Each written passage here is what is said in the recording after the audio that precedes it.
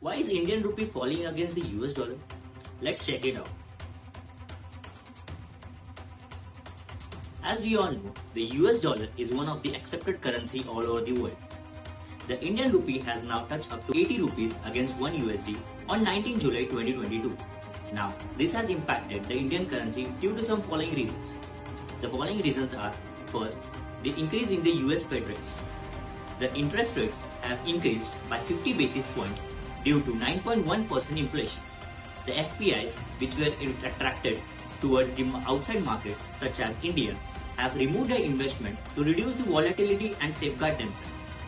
The next one is the current account deficit.